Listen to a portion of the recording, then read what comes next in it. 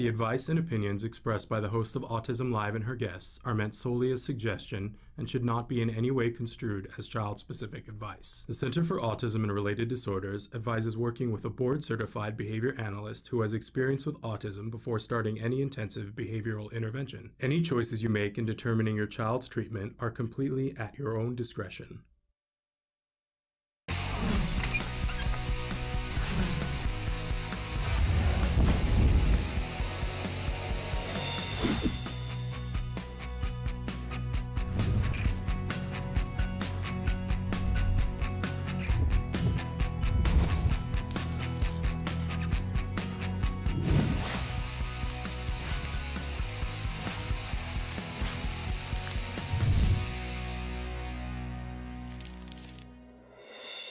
Good morning and welcome to Autism Live. I'm Shannon Penrod. We're coming to you live from the Warner Center in Woodland Hills, California.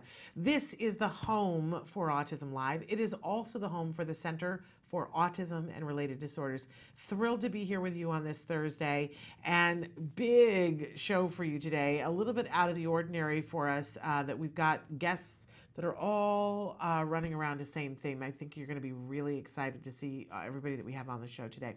But want to remind you that we're going to be live for the next 2 hours. You guys can be writing in your questions, your comments, your concerns. We love to hear from you and hear what you have to say. So Samantha's going to show you some of the different ways that you can connect with us.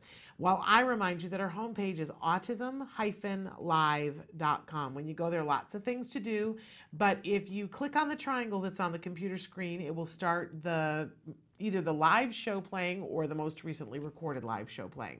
Now, if you want to go back in time, you don't have to leave that website to do it. All you have to do is click on the memo tab that's in the upper left-hand corner of the computer screen, and you can see the 100 most recent episodes that we done here on the show. Now, to the side of all that is something that we call the live feature. It's a series of white boxes, and one of them says your question, your comment. And if you put your cursor there, you type and you hit enter, it shows up here on my screen, and you and I can have a conversation in real time. But better than that, you can have a conversation with our guests, which we absolutely love. I do like to remind you at the start of the show that we have tons of experts to give you inspiration and information, right? But I am not one of the experts. That's not my deal. I am an autism mom, a very proud autism mom, and I officially this week am the proud mother of a 15-year-old. So we are well into the teenage years. I remember when I started this, I was shaking in my shoes about the whole teenage thing. And I, like a lot of you, I get to listen to the experts and hear and get to hear from other moms who've been there and done that. And I have to say that the teenage thing is not as scary as I thought it was going to be. But I came in more prepared than I had anticipated. So it's all good. But that is my area. I have been in this autism community now for 12 and a half years. That does not make me an expert. I just want to be clear on that I am not an expert in autism. I'm somebody who's been around for a while, so I'm not completely new to this, but I am passionate about helping you to get to the services and the help and the hope that you need to make progress, right? That's what it's all about here. So in any case, we like to start every Thursday with something we fondly refer to as the jargon of the day. This is when we take on one word, one phrase, one acronym. We try to figure out what are the experts talking about and what does it have to do with me? How is this going to save me money? Because if I'm going to have to learn a new thing, let me say that it's going to save time and money, right? And that's what our jargon terms do. So today's jargon term, one of our favorites, one of the most difficult things that there is to get your head completely wrapped around, perspective taking. You can tell how long somebody has been in the community by how trippingly this rolls off of their tongue. If you're talking to somebody and they say, well, it's just a matter of perspective taking, they've been around for a while, right? That is not a first week kind of situation that somebody goes, oh yeah, perspective taking. But let's take a look at what our actual definition is. Perspective taking is the ability to perceive someone else's thoughts, feelings, and motivations. As definitions go, you know, I always like to say that we like to make fun of our definitions, but this one, not much to make fun of, right? It's pretty accessible. The ability to perceive someone else's thoughts, feelings, and motivations. But let's water it down just a little bit, make it easier. And so our working definition is being able to see things from someone else's point of view. Now, can you imagine if this is not something that you're able to do? If you are moving through life and you are a completely contained human being and you are the star of your show, right? And your expectation, and this happens at all kids come out of the womb and feel this, that it's about me. And I don't know that you guys all have something going on in your head that is also another show and that you're the star of your show.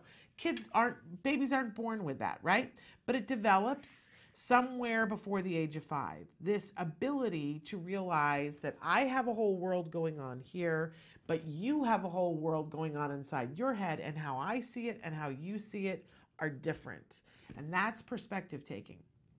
It encompasses a lot of things because it isn't just, it's not black and white. There's lots of different ways, and there's inference, but perspective taking, being able to recognize that somebody else is seeing it a different way, and perhaps even put yourself, at least for a moment, in their shoes to see what it looks like, right?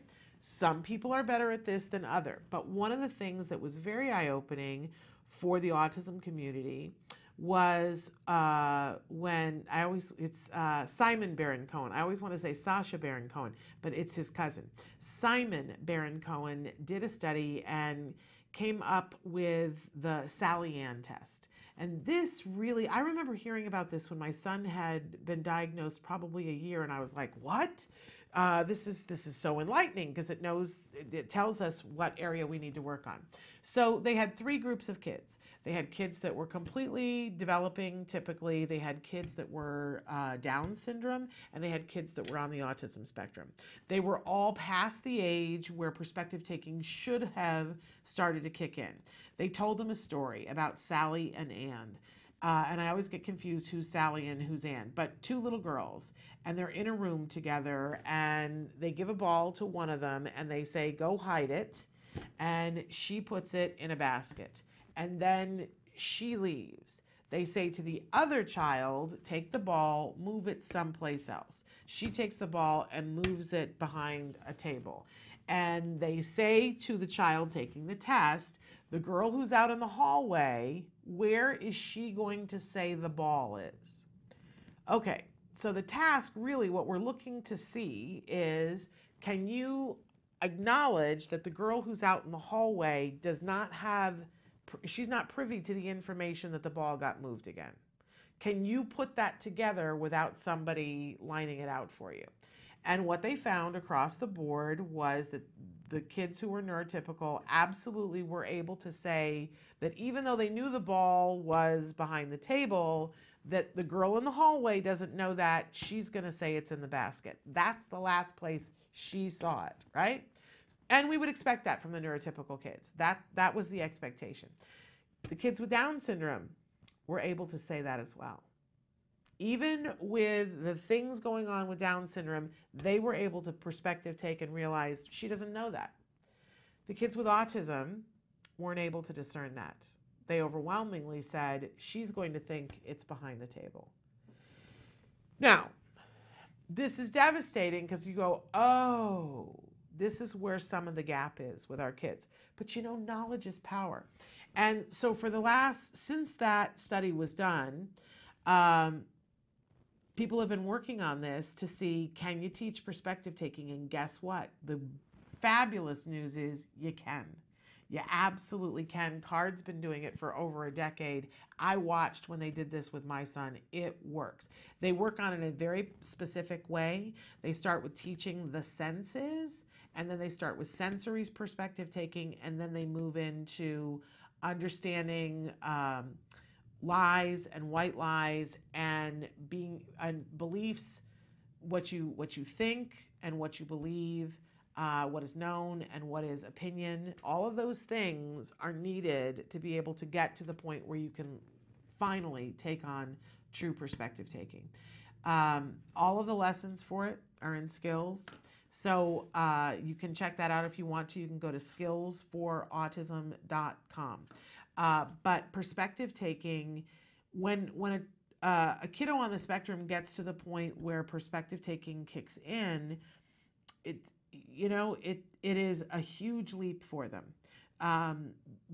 So often people say wrongly that people on the spectrum have no empathy. That's not true. They're missing the perspective taking, and when you put the perspective taking in, there's some of the more empathetic people on the face of the planet. So really, really important skill to do. There was a dad that I remember years ago, and he said to me, they were doing something with him where it was his birthday and somebody gave him a straw. It's like a joke, I guess. And so it was like an aunt who said, "Here, I got you something. Here's a straw for you." And he said, "Oh, thank you so much. It's just exactly what I wanted. Thank you. I really appreciate that." And everybody was sort of laughing. And Dad said to him, "Why are you thanking her for the straw?" And he said, "Because if she's going to give me a gift, she's taken the time to get the gift, and she's going to care how I receive it, so I want to." Well, that's perspective taking, right? Then they had to explain to him sarcasm, and that the aunt was being sarcastic because she hadn't gotten him a gift yet. But that perspective taking, huge leap, huge leap. And you will see that a lot makes more sense socially once you get the perspective taking there. Again, the lessons are in skills. It's so super duper important that you do the prerequisites before. You can't just leap in and do perspective taking. You got to do all the prerequisites. They're fun though. I so remember being at the table when my son was doing his sensory perspective taking, because we had to get a bunch of things that felt different ways and smelled different ways and made different sounds. And every time he would be doing the lessons, I'd be cutting up lemons and I'd be putting cinnamon in one cup so that he could smell something. And of course they start with that, just teaching them their senses. What can you smell? I smell lemon, right? And then later on, they put up, there's things called barrier games where they put up a barrier. And I so remember, because it gets so exciting when the light bulbs go on for your kid. They put up a barrier on our table that we had where my son did therapy, and at least part of his therapy. And they had a car on one side of the barrier, and I was on one side of the barrier. My son and the therapist were on the other side.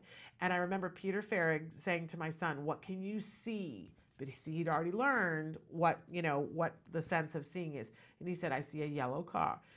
Yellow car, Peter, I see a yellow car. And then Peter would say to him, "What does Mom see?" And he would say, "Mom see yellow car," right?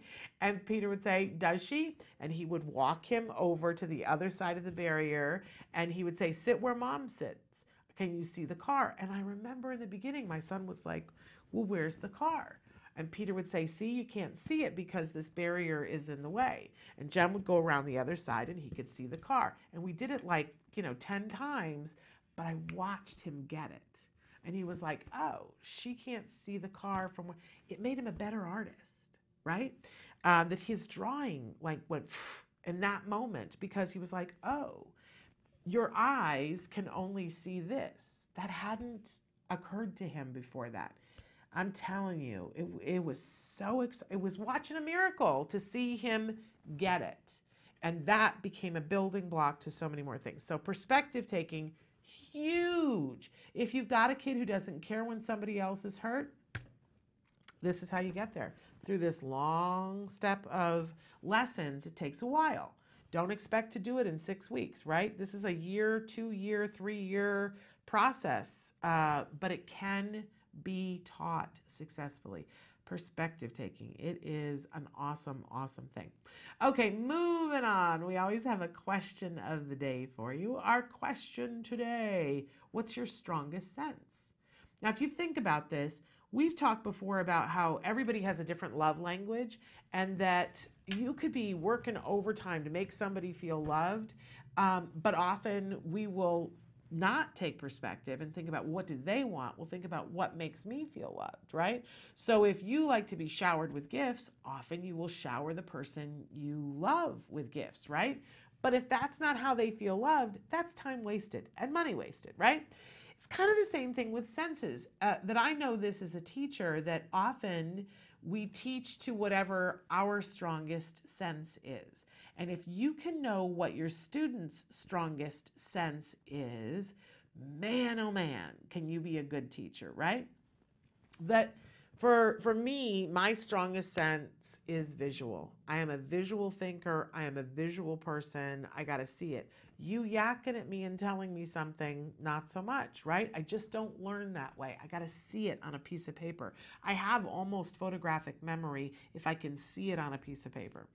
My son is a visual person also, but he's a concept person. So I would say that visual is his strongest sense, but I have to know as his teacher that I can't just show him visuals. I got to give him the concept. And once he has the concept, man, he can do it, right? So what is your strongest sense? What is the best way to teach you? And then think about who you would like to learn something and ask yourself, what is their strongest sense? And if you don't know, find out, because it can enlighten everything, right? So what is your strongest sense? All right, moving on. We always have a topic of the week, and I love this topic this week. It's autism and the arts. We've got guests lined up for you from beginning to end for this next hour and 45 minutes now, that are all people that are working in the field of autism and the arts. So that's a very exciting thing. First thing up, we have Connor Haney, who is a young writer and director who is directing a musical called Best Buddies, the hip hop musical. So he's going to be with us to talk about that with an inclusive cast.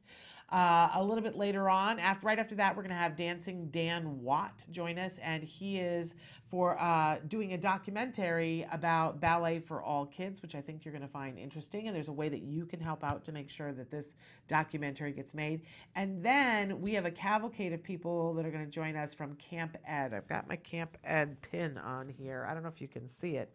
It is a safety pin with a bottle cap underneath of it because of the film Up. And of course, Ed is Ed Asner. And the Ed Asner Family Center, is it Ed Asner Family, what does it say on it? For Excellence, right? The Ed Asner Family Center. I think it used to have the word excellence in it. I think it's just implied now. In any case, they've started something new that's been in the works for quite a while. And the kickoff, the soft kickoff, is Camp Ed this summer. So we've got Joanne Lara from Autism Movement Therapy. We've got Garth Herberg from Spectrum Laboratory. We have Nava Paskowitz from the Ed Asner Family Center. And Matt Asner is going to join us too to talk about his dad's legacy. All of that and a bunch more coming up. Don't go anywhere because you're going to love, love, love it. Stick with us.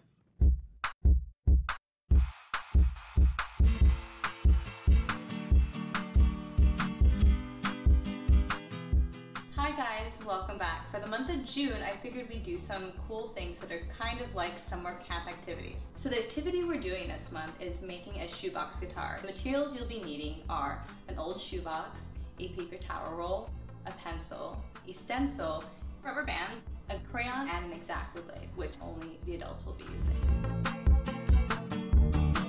So first things first, I have a shoebox and I painted it just so it's a little bit more interesting. This is an opportunity for your kids to decorate however they choose. They can keep it simple or do some stripes with paint, or you can always use, stickers or tape instead of paint to decorate it.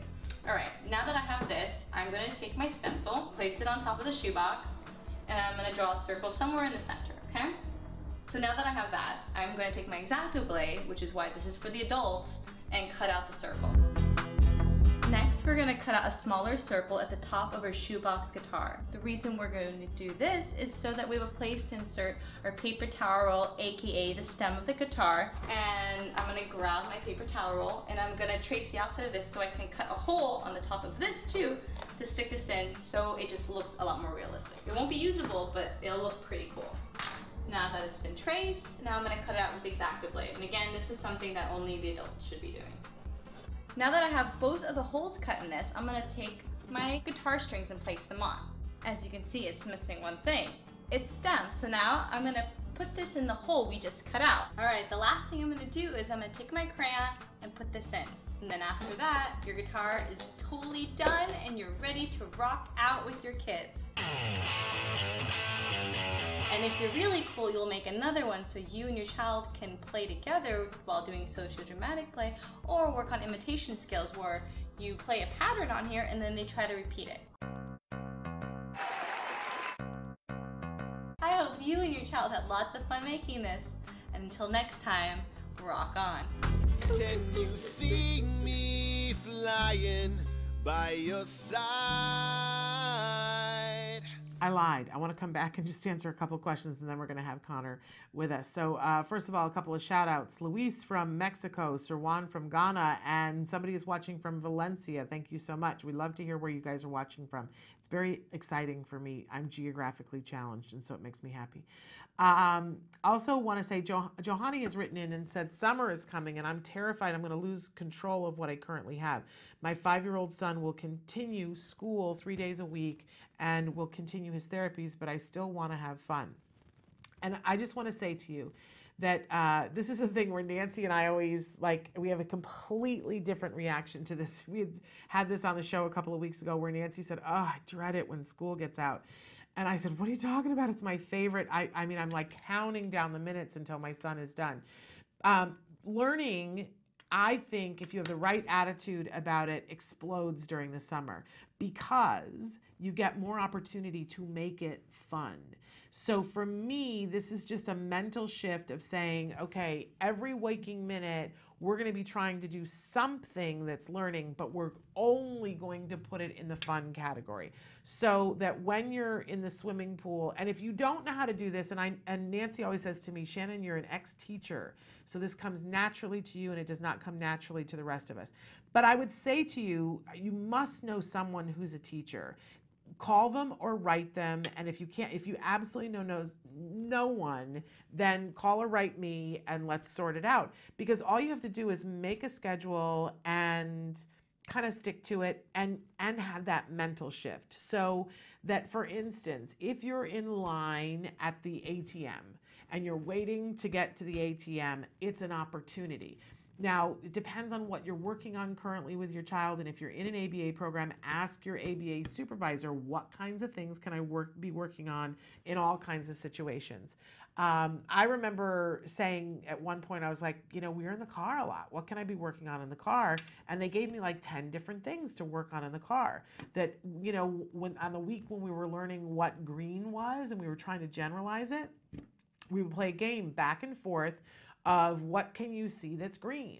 And so we were learning, first of all, turn taking, right? We were counting the points. So we were counting and we were pointing out things that were green. And within 4 days, he generalized green and he can recognize green for the rest of his life, right?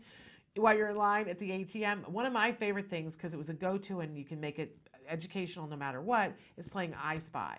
And then you can fill in whatever the thing is that you're working on. So I spy something that's blue, or I spy something that's a vehicle, or I spy something that has 13 different parts on it, right? You can make it whatever you want. We worked on things in the pool. We went to museums. We gave our program legs. We took therapists with us. Wherever we were working on whatever. And if it makes it easier for you, say, what are the 10 things that we're working on and how can I put this out in natural environment to your supervisor? And like I said, if you don't have one of those, write to me. And I'll help you to figure it out because it's so, so powerful.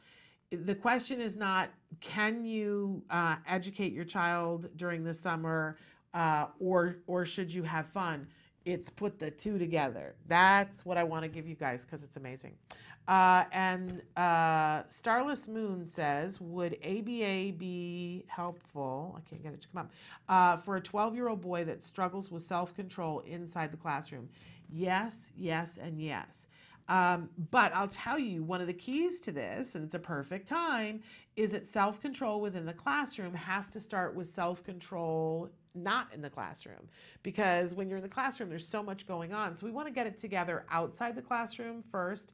Then we want to simulate circumstances that have classroom-like behaviors, so that we can get that self-control together, and then give them the opportunity in the classroom. You can get this taken care of over the summer, and ABA would be fabulous for this, absolutely fabulous. I want to encourage you to do that. It will make such a difference. All right, we're taking a break. We're coming back with Connor Haney. Don't go away. Hi, I'm Lisa Ackerman. Welcome back to another Talk of Fact. We bring you the most common questions and share those answers that help your journey along for you and your family. One of the most common questions we hear all the time is, why are these doctors working with kids on the autism spectrum so expensive? Well, there's a simple answer. Kids with autism take more time, and unfortunately, if you look at a regular pediatrician's practice, they may see anywhere from 30 to 60 patients every day. So you may get at most 3 to 5 minutes with those doctors. With doctors that specialize in autism, they're called MAPS doctors, the Medical Academy of Pediatric Special Needs. They spend quite more time with each family and each patient, and that could be an hour to an hour and a half for each family that is actually being spent just talking about your child, looking at labs. So why are they more expensive? Well, your pediatrician probably gets paid a lot more per hour based on the number of people they see. A MedMaps doctor is solely dedicated to what you're doing and what your child needs. So look at it this way. If you're spending time with your MedMaps doc and you're working with that doc, and you will literally on average see somewhere between 4 to 7 hours per year. And then don't forget that other fact we talked about, how to get the best possible healthcare reimbursement, so you can make sure that that time is well spent, not only getting answers, but also reimbursed by health insurance. So there, another very detailed long fact from Talk of Facts. Welcome back to Autism Live. Today we're talking about the arts and how amazing having someplace to go where you get to express yourself artistically can help an individual with different abilities. So I'm so excited. Our next guest is Connor Haney, and he is joining us here. He is the writer-director of Best Buddies, the hip-hop musical, which just did its first preview at the Hollywood Fringe Festival and is getting ready to open at the Hollywood Fringe. So Connor, first of all, welcome and thank you for being with us. Hi, thanks for having me. And so you previewed the other day. When do you actually hard open? When is your opening night? Our opening night is actually a matinee, Sunday, June 10th at 1 p.m., and it's at the Broadwater Second Stage on Theater Row, right around Santa Monica and Vine in Hollywood. Fabulous. And so you've written many musicals. What made you decide to write this musical, Best Buddies? Sure. So I've been working with the cognitively disabled community for the last decade or so, starting with this camp called Camp I'm Special back in Jacksonville, Florida, and had been writing content for individuals with special needs that are, cognitively within the 6 to 14 demo by virtue of my work at Disney Channel and DreamWorks, and now I'm over on this Netflix show called Prince of Peoria that'll drop in the fall. But had only recently, within the last couple of years, starting writing content featuring individuals with disabilities. I'm in the Writers with Disabilities Committee over at the WGA, and I work with this theater company in North Hollywood for actors with Down syndrome and special needs that I had basically cast this musical through with the help of Gail Williamson at KMR Talent. We love Gail, and we're very familiar with many of her clients. So let's talk about who is in your cast, because you have a very rich and diverse cast. Yeah, so we've got, you can go alphabetically if you want. We got this guy, Jacob Braun. He plays Jacob. Everyone plays not themselves, but sort of heightened versions of themselves. It's set in a high school, and so they're playing these just fun caricatures that are leaning into their strengths and idiosyncrasies and eccentricities. We got Jacob Braun. We have Shannon Diericks, Chloe Houghton, Craig Jaffe, John Tucker, JT, who's on Born This Way on A&E. Wonderful. And then, oh, go ahead. Keep going. No, then on our neurotypical side of the cast, it's just folks from my previous musicals, Divorce the Hip Hop Musical and Stranger Things, the musical tribute. We got Kelsey Gores, Ike Flipcraft, my brother, Kevin Haney, Gabe Greenspan, and Callie Ott. Okay, and I love this idea of inclusive theater. I think it's where we all need to get to, of course. So this isn't your first time then directing a show with individuals with very diverse abilities. Is that correct, or was this the first time? It's something at this scale, it's definitely a first. You know, we've been rehearsing since January weekly to do this, hour-long musical with 12 original songs, and there's no, I'm directing it, but I'm not even backstage. I'm not sitting front row. I'm not feeding lines. It's all, self-contained and delivered, and sort of whatever happens. But we started rehearsing in January. I wrote it in December, but previous to that, with Gail's help, had actually pre-cast every neurodiverse individual in the cast, and then done these sort of extensive long-form interviews with them at their respective homes in Northridge and West Hills, Englewood, Santa Ana, and Anaheim, just to learn their speech patterns and lexicon, and just write the characters and dialogue for them specifically, just to sort of less steepen the learning curve. And what do you hope audiences will get from this, Connor? I'm really hoping that they are just entertained, independent of the inclusivity. Like, it would be great for them to just, find it empirically, hilarious, and find the characters, fun and endearing, without the the caveat of, for a show that's inclusive. Right. Just to sort of entertain independent of that, just letting it inform the conversation thereafter and the experience during, not monopolizing it, but just sort of going in direction that I hope, society can go, which is like a perfect comfortability and a perfect proportional integration. Yeah, it's a piece of art. You want it to stand on its own, and exactly, I understand completely. So let's talk a little bit about when people can see this and how they can see it. So you're opening on June 10th at the Broadwater Theater as part of the Hollywood Fringe, and that's at 1 o'clock. When are your other performances throughout the month? We're also doing then the following weekend a Saturday night show, Saturday, June 16th at 8 p.m. And then the following day, another Sunday matinee, June 17th at 2 p.m. And then the next weekend, Saturday, June 23rd, another 8 p.m. Evening show. And then the next Sunday, June 24th at another 2 p.m. matinee to close us out. Okay, it sounds fabulous.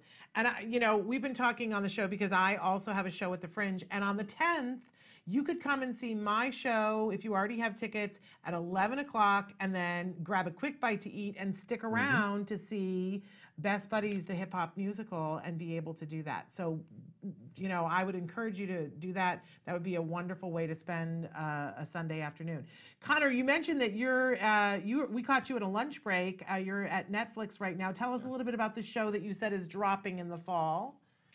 It's called Prince of Peoria. It's one of Netflix's first live-action tween sitcoms that they're doing, and it's from Nick Stanton and Devin Bungie, who are the creators of Gamer's Guide to Pretty Much Everything over on Disney XD. I work for them over there, and it's a brother program to Alexa and Katie, which they a couple months ago, but ours is skewing more male, targeting the 6 to 14 demo, but more specifically 8 to 12-year-old boys. So should be just a lot of fun. There's fabulous, a lot of cool, fun stunts and set pieces. We'll check it out. I didn't ask you, but is Best Buddies, the hip hop musical, is it family friendly? What age can people bring to the theater? Yeah, a lot of folks have been bringing kids. We had a 3-year-old in the audience the other day. You know, it's like PG-13, no F-bombs, no sexual situations, really. It's, you know, it's set in a high school, not sanitized by any means, and there's some language here and there, but yeah, Okay, family friendly. fabulous. And we showed on the screen, you can go to hollywoodfringe.org, and when you go there, what you want to do is search. You can search by musical, or you can search by the name Best Buddies, and you will be able to find it and make your reservation to have tickets. We do caution everyone that if you're going to the Hollywood Fringe, parking is a challenge, right, Connor? So get there early. Shows do start exactly on time. They don't hold the curtain, so you want to make sure that you get there in plenty of time. It's playing at the Broadwater Theater at the second stage. Definitely give your time and attention to this fabulous show. Connor, I think it's amazing what you're doing.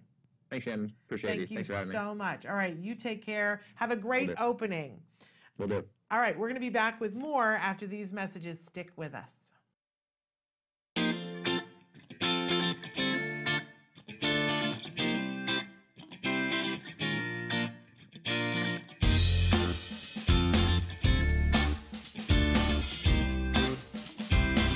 My name is Nancy Allspaw Jackson. I'm the Executive Director of Act Today, and I'm here to support this amazing cause for military families with children with autism. Most military families move on average every 2 years. Oftentimes they have a parent who's deployed. With 1 in 68 military children being diagnosed with autism, it's just more critical than ever that we give them the support they need for care and services. This is the 8th year of our run. It's always a great event for the San Diego community, the fitness community, and the military community to come out and support military children with autism.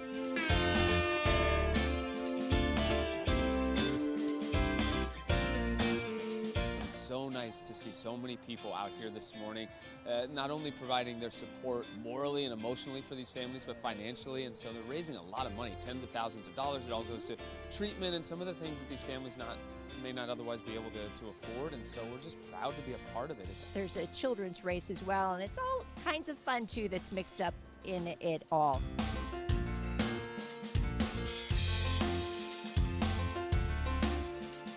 This is our 8th year being the title sponsor of the One Hope Act Today Family 5K, 10K Family Festival. And we believe doing good is doing good business.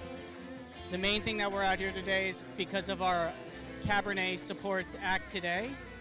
And with our Cabernet, we donate back towards Act Today, and we've donated over 2,000 hours of ABA therapy.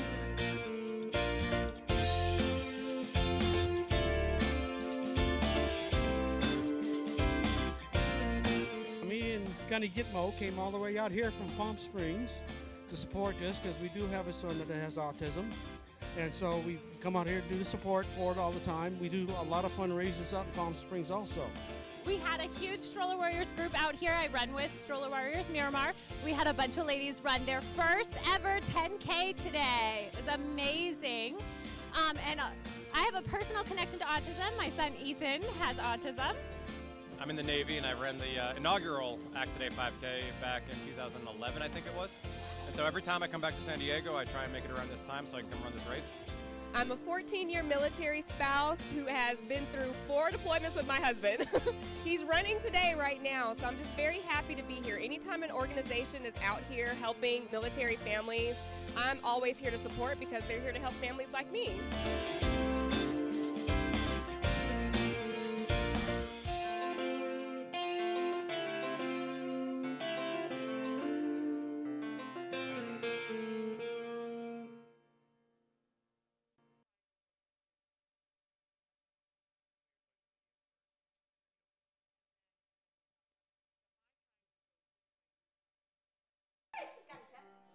My name is Liam.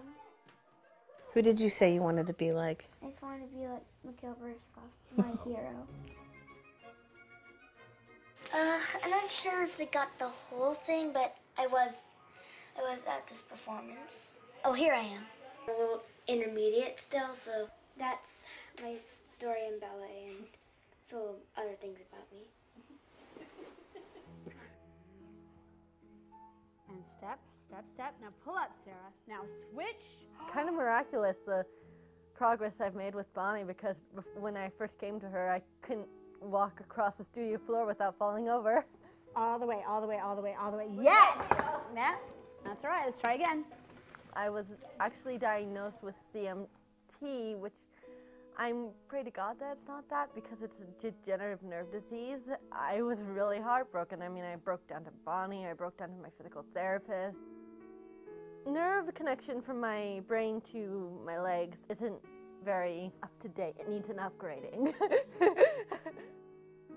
Sometimes I feel there's just too much joy inside of me, and I have to do something about it, so I dance. So many of these kids, and I would say more of their parents, they never thought that their children will get the opportunity to perform. And every parent wants to see their child prosper and be happy and have the same opportunities as any kid. So to have them on stage is a huge goal for so many families. Impossible, they thought, for so long. Like, there is an entire human being behind and within this. Good job. Can I hear you all clap? Good job. Stickers. Everybody has some sort of access point that once we connect with that, we can just use it as a springboard for everything else. We're just sitting here sighing over how beautiful those little faces are, right? Aren't they? Thank you so much. Amazing. Thank you. I want to introduce you to everybody. This is Dancing Dan Watt, right? Isn't that that's what everybody calls you? Dancing Dan. Dancing Dan. Yeah. Which is a fabulous thing. And you are in the midst of producing a documentary that's ballet for all kids, and documenting what this amazing thing can do. Talk to us about what the mission is and what it is that you guys want to accomplish. Well, what I was doing is I wanted to document how the arts help kids. Yeah. And I used to teach dance about 15 years ago, and I taught 2 autistic girls and treated them like anybody else in the class. Yeah. They were just 2 other girls, and I had a dream about them. And I thought, why am I dreaming about these girls 15 years later? And then I had another dream about them. Mm-hmm. And I believe that that's a message. That things like that don't just pop into your head. So that to me was my sign of what my documentary should be. So I started doing research on how dance, because I used to be a dancer and a dance teacher, helps kids with different developmental disabilities. And I found this school up here in the valley called Ballet for All Kids. So I went and observed the class, and I fell in love with Bonnie, the founder, and also all the kids. And I said, you know, I'd love to document these kids and their journey and how what they learn in dance, the discipline, you know, repetitiveness, all that stuff, and how it helps them with self-esteem and all that. And she said, well, next week I'm making the announcement that we're doing a recital. And I was like, in a week? Yeah. So I put a camera crew together. I wanted to be there for that announcement and then just capture the kids' journey from that point on. Okay. For, you know, so the journey of the kids and the families. And the parents and the kids are just so supportive. Yeah. We go to their houses and go out to dinner with them, out to lunch, and we just then explore their journey of what they've learned and how they can apply it in everyday life. But then the cherry on the cake is, at the end of the documentary, we get to see them perform. Amazing. Yeah. Amazing. And so where are you in terms of making the documentary now? Well, we just finished filming the recital. Okay. So we've got that under our belt, but we're at the point now where it just costs so much for editing and for music rights. Get a composer to tie it all together. There's all the, you know, there's the post-production expenses, and that's where we're at right now. And we just need funding to finish it.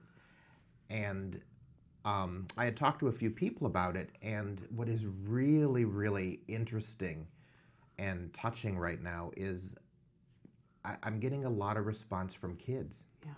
And there was a school in Orange County called the Golden Elementary School, and the teacher's name is Anne Ragu, and it's 2nd grade.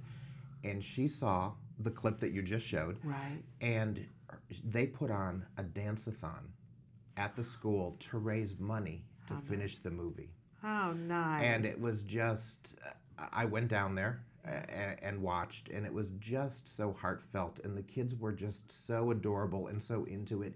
Each one of them made a poster or a card for me, and one of the girls drew these ballerinas, and she said, all kids should dance. Yeah. Is this what she said? Yeah, well, and then that's another adorable one where, Okay. if you look where it is, her last line is, it is important because different kids have different needs, and it's just heartwarming. Oh, yeah. I got in the car and I cried. Yeah. And they raised money, and now because of that, there's a dance studio in Ohio called Studio 82. It's in North Royalton or Strongsville, something like that, and they're now going to do a dance fundraiser, part of their summer program. So it's just, I think it's just so cool that it's kids supporting kids. And I thought, what a great way if there's Girl Scout troops, Brownie troops, Boy Scouts, other dance studios to just do that. And then this movie is finished because kids supported kids. I'm getting teary-eyed again right now. Oh my gosh, I'm already teary-eyed.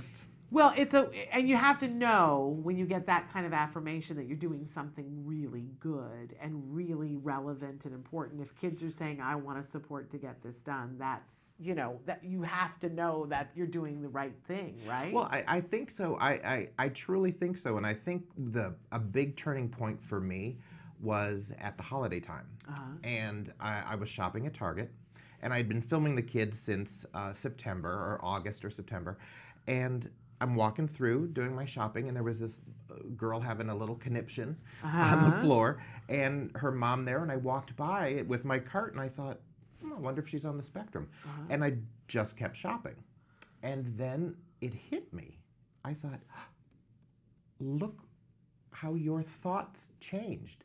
I didn't judge the girl. I didn't go, what a brat. I didn't judge the mom and go, what is wrong with this mom? Why is she not disciplining her kid? The thought that popped in my head was, oh, I wonder if she's on the spectrum.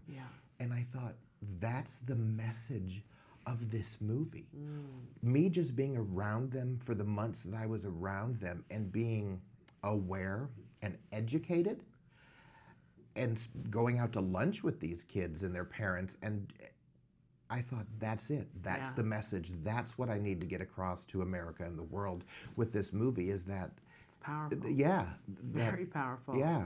We always talk about awareness, but it's hard to get to. It's really hard to get to, but we all see that film is a medium that enlightens. It really does.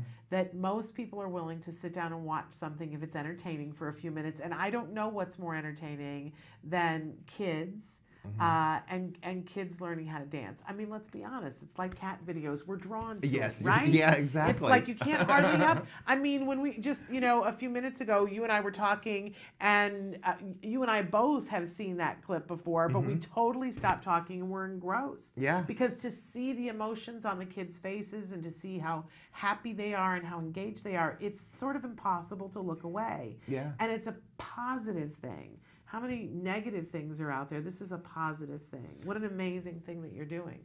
But so how, Dan, for people that are watching who maybe don't have a dance studio, is there a way that they can contribute and can help? Are you taking donations from run-of-the-mill people? Yeah, anybody can donate. If you go to there's a longer clip than the one that we showed you for time purposes. It's at dancingdanproductions.com. And you can donate there. And we got a nonprofit organization called the Art Attack Foundation, who is accepting all the donations and overlooking the funds and controlling it. And what is amazing is that you can do a Kickstarter. There's all those things that I was thinking about, how to raise money. And those are all valuable and important things to do. But there's fees involved, and there's other nonprofits that will come on and support you for their fee, and they go between 9% and 13%. The Art Attack Foundation is taking 0. That's wonderful. So all money donated goes to finishing the movie. That's amazing. And I just, again, to have the support because people have seen the footage of these adorable kids, and you make a $10 donation. Talking about, again, those kids in Orange County and the second graders, after they went out with their, I guess, their little forms and asked their neighbors and their, grandma, there were a few names where you could see grandma wrote the check and mom wrote a check, but they loved the project. A little boy came up to me and gave me the change in his pocket. He goes, "Here's a little more that I have today." And I was like, oh. And I said, "Well, honey, that's your lunch money." He goes, "No, I brought my lunch." That's so sweet. Yeah, so anybody can donate, and that's where it's like, is there a Girl Scout troop that would do a fundraiser? You know, you raise $50, you donate 10, you raise 5,000. I mean, it's just. It's all good. It's just to get the stories of these absolutely amazing kids told, and I think it needs to be told, and I think not just the awareness, because this also changed with me. There was April was Autism Awareness Month, but is it awareness, or are we at the point now that it's all acceptance? Exactly. So it's. Exactly. Because everybody's aware. So now I think we need to get to that point of acceptance. And these kids, they're dancing. They're doing a dance recital, like all dance studios should do. Right. They take class, and then they do their recital. And they have to practice at home. Yes. And then, being a former dancer, it was my discipline that I learned in class. I used for doing homework, doing everything, creating a schedule, and that's what these kids do, and with their parents, Amazing. And so we in the footage that you have, we get to see all the ways this is affecting the rest of their life as well. Exactly. We do one-on-ones at the homes. We got some amazing, amazing parents who sat down with me, and grandparents who shared their stories. Some moms and dads. There's one father who shared. It'll be in the clip on my website on Dance and Dan Productions, where he talks about what it was like for him. You have a kid who's autistic, but then you have a son who's autistic who wants to take ballet. So there's that. Oh, my son wants to take ballet. And then he took him to the class and saw how excited he was, and how it just made him light up, and then how everything in his life, I hate to say got better, but he, with the discipline and the self, everything just blossomed. Yes. That for the father to share that story and say that, look how this has changed my son's life. Remarkable. And how that then opened his heart even more. So it's just. Which then becomes a domino effect for everything, because then he's talking about it in the film, and we know that there are dads who need to see that. Right, exactly. That they need to see and understand that what they're feeling, that they're not alone, and that that's a feeling that you can move through. Right. The whole idea of seeing your kid for who they truly are in all their splendor and all their glory, and accepting who that little person is. Which, whenever we see, our whole program today is about the arts and autism, and how the arts support our kids. I'm a big proponent of the arts, period, whether it's autism or something else, because I think that everyone needs to have art. It's what defines a society. Right? Oh, definitely. And it's a way in which we can agree when we don't agree. We can experience something together. It brings us back to our humanity. It allows us to have our emotions. I loved when Guillermo del Toro said at the Academy Awards this year, he got up and he said, for those of you who think that you can't tell the stories about what's happening in a fantastic way, I'm paraphrasing, he said, look again. Because it's a way to educate, it's a way to entertain, it's a way to tell our stories outside of ourselves so that we can hear it. Why would we cheat our kids out of that? Right? Exactly. And why would we cheat our special needs kids out of that? They have as much or more need to have that as anybody else, because it's a way to communicate. Yeah. Amazing. So tell us the website again where we need to go to donate and where we can find out more information. It's danceanddanproductions.com. Okay. And there's the longer clip there. Okay. And there's also a donate button that then takes you to the Art Attack website. Okay.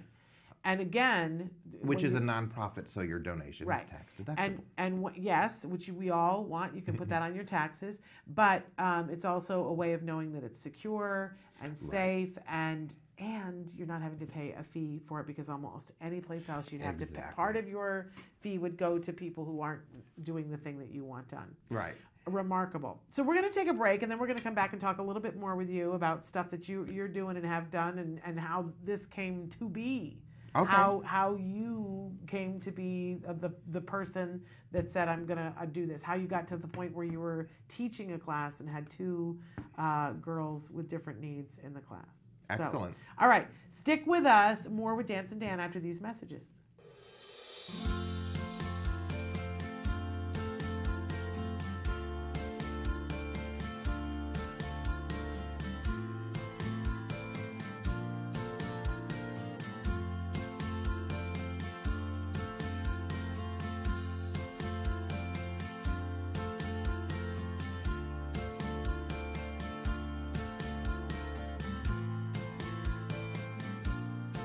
Inclusion is everything.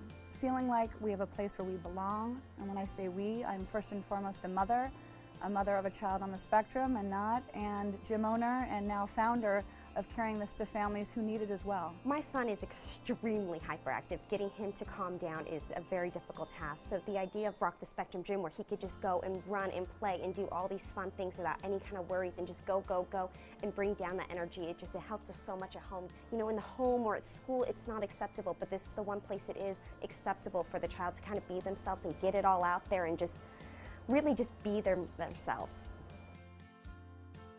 It's an amazing place where my son could go and be himself. You get to meet other parents who are in the same journey as you are.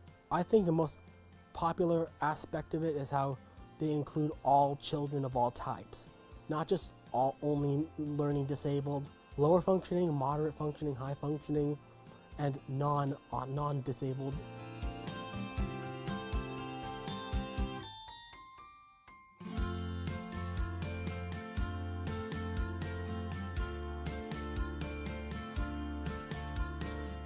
People there are so friendly. Everybody's like family. They always greet you with a smile. There's not one negative thing I could say about any of the employees. They're all absolutely amazing. So I think every parent should walk in through those doors and see what an amazing gym it is. Now a diagnosis being 1 out of 6 kids are in some way or form affected with sensory processing disorder or autism. That's why We Rock Now is on the rise. People want to be a part of it. People know that they have a community there. They know that they can learn more information about things that they don't know themselves or that they can share, build friendships, and basically get what you get in an OT facility, but it's not $150 an hour. It's $12.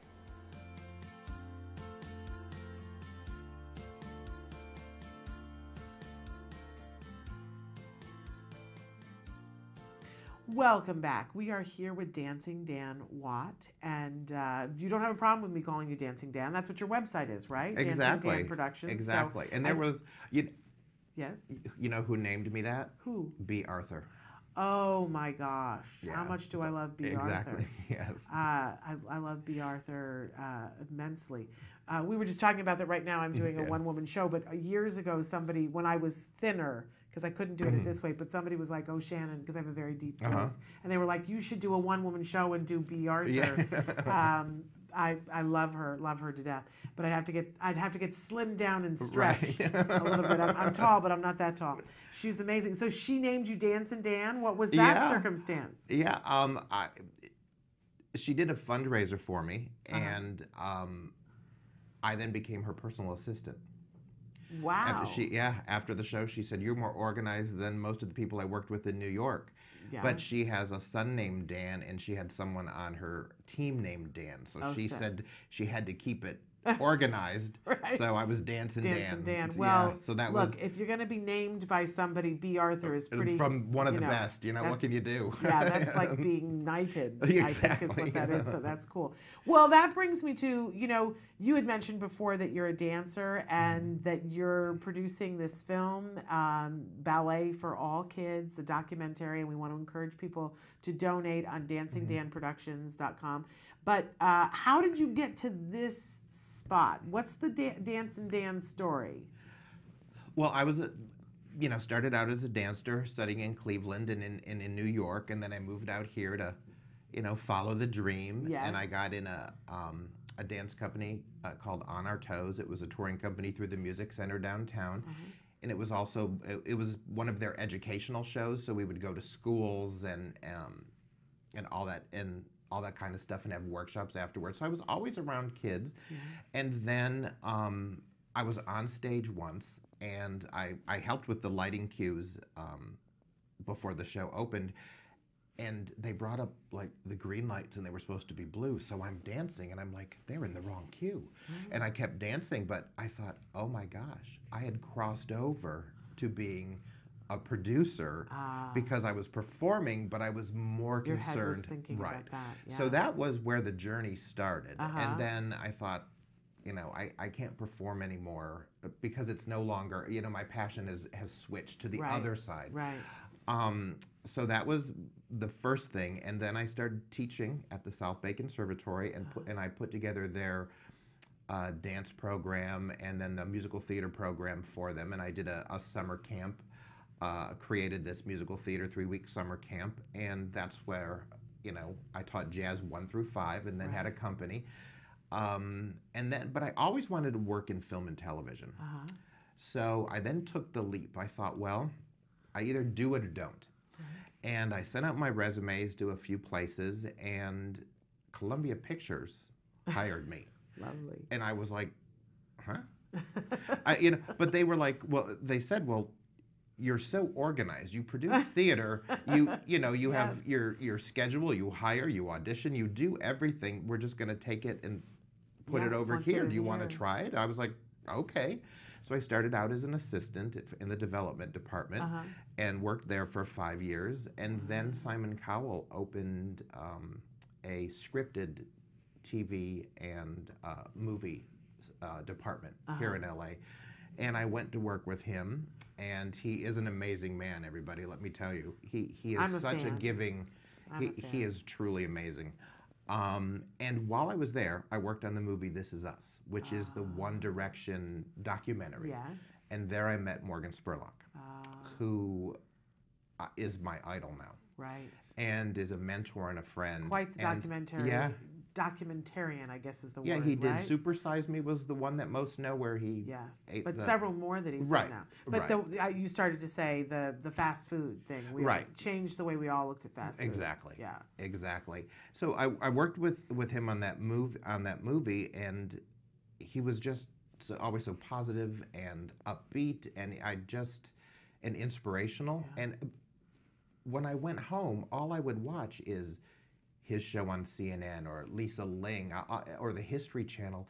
And I thought, I'm putting my energy in these scripted movies, which are great. Right. But all I watch is this. Right. I love the human story. I love following people, and I love talking about how they got where they were, or what they're doing now. So I texted him and I said, do you have time to talk? I said, I think I want to make the jump and do a documentary. There you go. And he was actually, this is how great he is, he was actually at Sundance, going from one movie to the other. He had 15 minutes, and he called me on that walk from one studio to the other. That's awesome. And he said, okay, you're going to do it. He said, I'm here for you. That's awesome. And he goes, make sure your first 1 or 2 are something that you can answer any question about. It's got to be your passion. Build your foundation. And he said, I guess you're a producer. And that was it. I was like, oh, I guess I am. Amazing. I mean, yeah. Amazing. Yeah, and then I did the research of what I wanted to do, and Yes. And it led me to the school, Ballet for All Kids. And I love the fact that it, you know, I always say something's poking you. Yeah. When something pokes you creatively and you can't get away from it, you know, you got to turn around and face it down, right? Right. And those two girls in your dream were poking you and saying, it's time, somebody has to tell our stories, and it's you. Yeah. You need to tell our stories through these other kids. Right. But I think that that's amazing.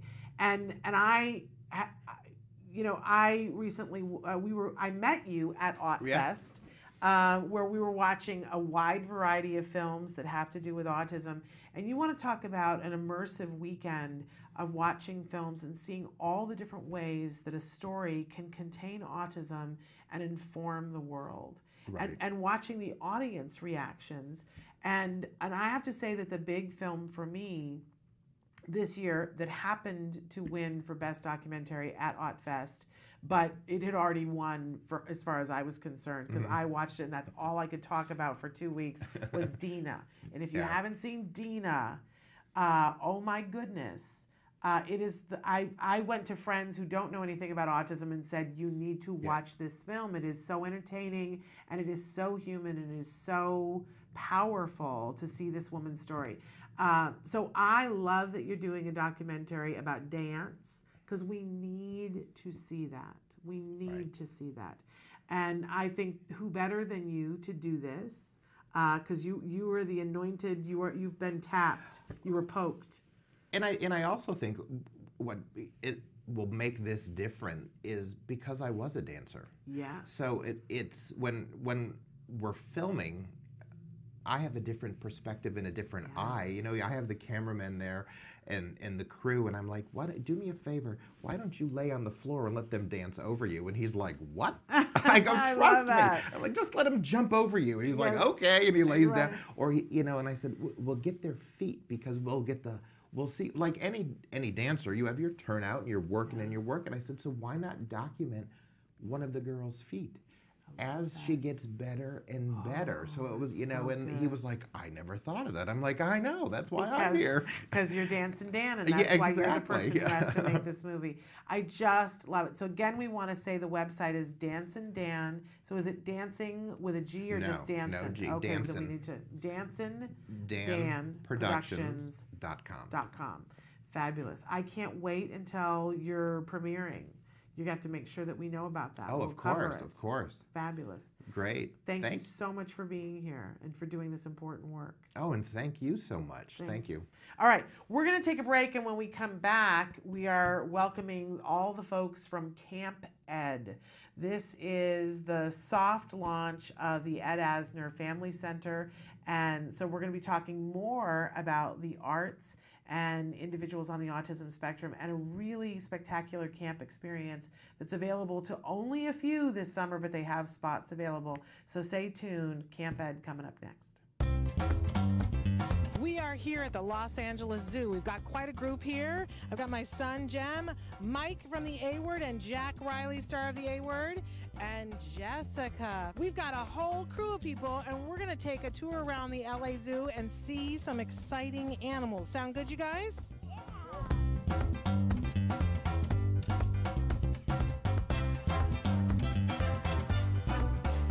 What are the safety rules, though? Who do you have to stay next to? Daddy and Dieter.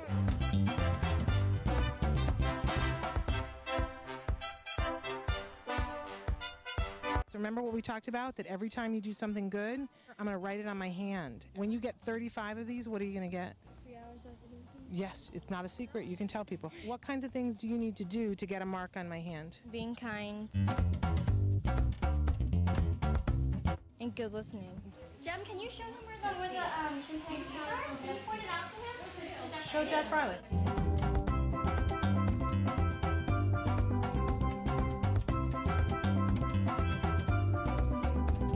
And tell us what your responsibilities are here at the LA Zoo.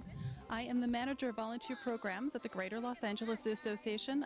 I oversee the docents, the student volunteers, the general volunteers, and community service volunteers. Give us an overview of what kinds of things people can see at the zoo. There are lots of animals to see. We have a lot of endangered. We participate in a lot of conservation programs, and we offer a lot of education programs for our community, for school groups, for members, special needs. What kinds of accommodations can you make when somebody has specific issues? We have our special needs outreach program, and where we have a van that goes out into the community, and we bring a handful of animals to facilities that can't quite get to the zoo. So that could be a school, that could be a retirement community, that could be a hospital, and there are some courthouses that we visit as well. And we bring a couple animals and we talk about them, and it's kind of a fun experience. So that's our outreach program. And then on grounds, we also have tours, and we offer special needs tours for people catered to their needs. We have our petting zoo, so you can go and you can pet some goats. We're here with from Autism Live, and we were wondering if you could tell us what it's like to be a goat in the zoo. Really? And we have our condor rescue zone, so you can go in and pretend you are a condor, or you could be a biologist, or you could be a vet, and it's kind of fun. Thank you for all the work that you do here and for making it accessible for all of our kids.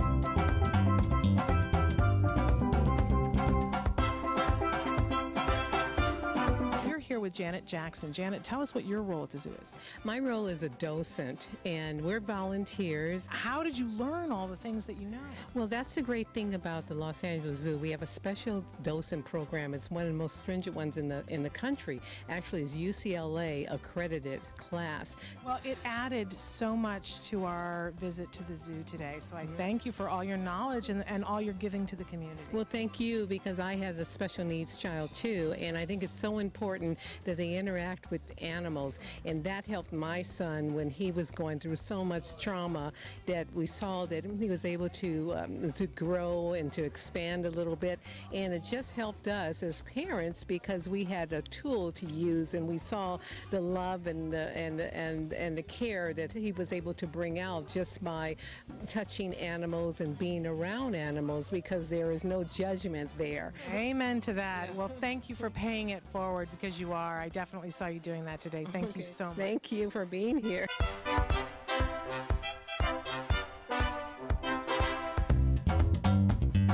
What was hard for you guys today at the zoo, do you feel? To be completely honest, I was about to say this is the easiest, best outing I can recall. My concerns are, I think we're sort of past elopement, but it's always on my mind when it's just with the two of us out in a, you can get 20 feet away if it's busy and be lost, be misplaced. But nothing like that happened today. There were a lot of people helping me, of course. It was interesting for me because Jem hasn't been here since he was 3, like right after we started therapy, and I remember that was hellish the day that we were here. Sometimes I don't notice the progress until we're out someplace like this. Do you feel like that's true too? Yes, today I was actually comfortable with him being 15, 20 feet away, and even if he wasn't holding anybody's hand or anything, I was comfortable, and that's a new feeling. I watched that and I said, man, there's no way we could have done that at that age. So he's doing really well, and I was so engaged by how Jack Riley is so aware of the circumstances around him. He's really doing great. Yeah, thank you. He's curious. He's and he's just learned a lot. I mean, I can't give enough credit to Miss Jessica. No disrespect to any of our other therapists, and she's been with him for the whole time. So that's a constant in his life, and I dread the day when she's not. It's always amazing. We had our rock star on our team. There's always one therapist that just becomes a part of your family forever. What would you say to parents who are afraid to do it even with an aide? I understand your fear, because I've always had it. But sometimes they surprise you. I know it's called a spectrum for a reason, and my son is not like any other son or daughter, and so I can't advise you on what may or may not happen. We were always worried about transitions. They're getting better because we do it, and explain what is expected before you get here. That was a hard lesson for me to learn, but every time I don't explain to him the expectations, I have more problems. I have more transitional issues, but when he knows what transitions he's going to face that day, he handles it. So my advice would be, talk it out, but come do it, and come again, even if it's a horrible experience, because it might be. you got to do it the first time before you can do it the second time. So. I think in general, I mean, you know, I explained the expectations here and we carried it out of my hand. I agree with you. It's super duper important. I think it's good for us too, because then we know what we're expecting too. And they've engaged each other a little bit, which I was very happy to see. Thank you so much for coming and doing this play date with us. We had a really great time. Well, thank you for having me. I enjoyed it, and it's just a great experience. I can't wait to tell my wife how well he did. So. And let's do it again sometime. Okay, anytime.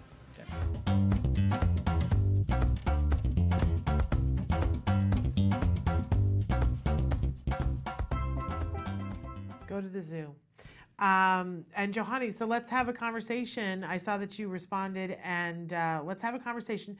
Think about like 4 or 5 things that you either are working on or that you know that you want to work on, and then we'll come up with some lessons. And think about what activities your child likes and in which activities you want your child to like. Does your child already like swimming? Are you people who go to the beach or go to the pool? Or are you into museums, or you want to be into museums, but you're not yet? Because I can help you to figure out how to make that the exciting thing. Okay, so we also have a couple of comments and questions here. That guy wrote it and said, "Hi, I was wondering what your opinion on becoming a chef as someone with Asperger's high-functioning autism would work." And I want you to know that there are lots of chefs that are individuals who are somewhere on the autism spectrum. So what it really depends upon, I will tell you quite honestly, is passion. And because if you want it bad enough, and there are things that you're willing to learn and be flexible and go, okay, I'm good at this, I'm not good at that, I'm going to play to my strength, but I'm willing to work on the thing that I'm not good at. We all can be better at whatever it is that we're doing. So absolutely, I think, you know, we're getting ready to do an interview with all the people from Camp Ed, and one of the things that they have on the agenda this summer is doing culinary lessons. And they have a pretty amazing chef who is a chef to the stars who consults with them. Art Smith, who was very famously Oprah's chef, is one of the people who consults and is part of helping them to help younger kids on the spectrum to learn how to cook. But absolutely, I would tell you, it's absolutely doable. But you are going to run into stumbling blocks, as anyone would, and perhaps more depending on what your particular deficits are with high-functioning autism. Now, Elena wrote in support of you, and she said, I was I guess she was working as a chef, and she said, I was the only one working holiday weekend.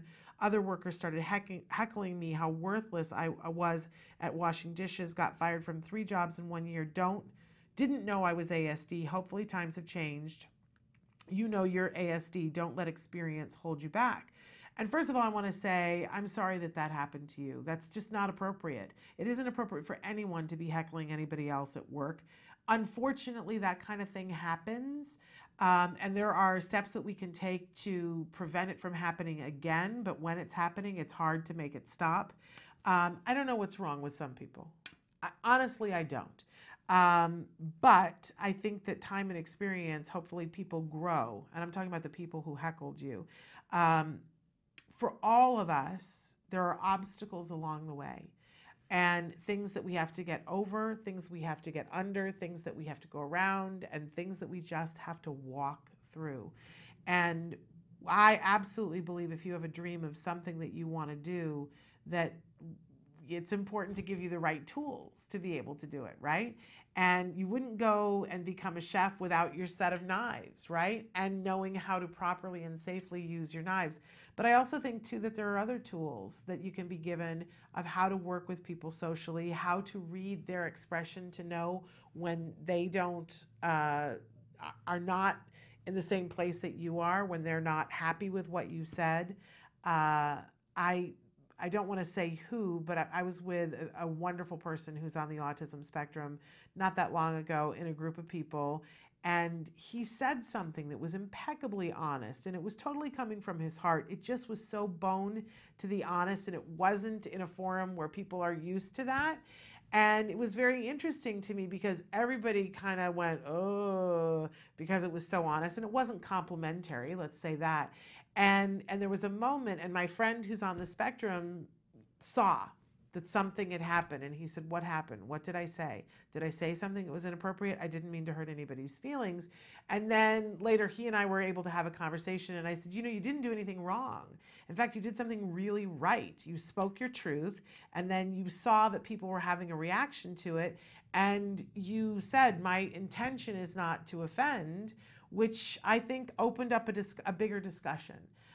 But his ability to recognize and go, what something just happened here. What was it?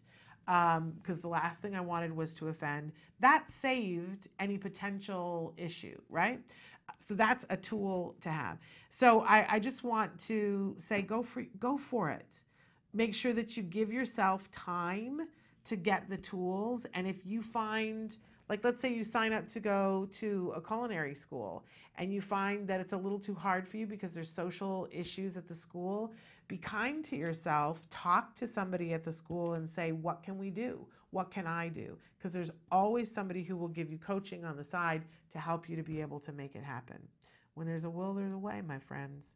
All right, we can't wait too long. It's time for Camp Ed. So let's take a break and come back with Camp Ed. Don't go anywhere. Do you provide care services to someone with autism?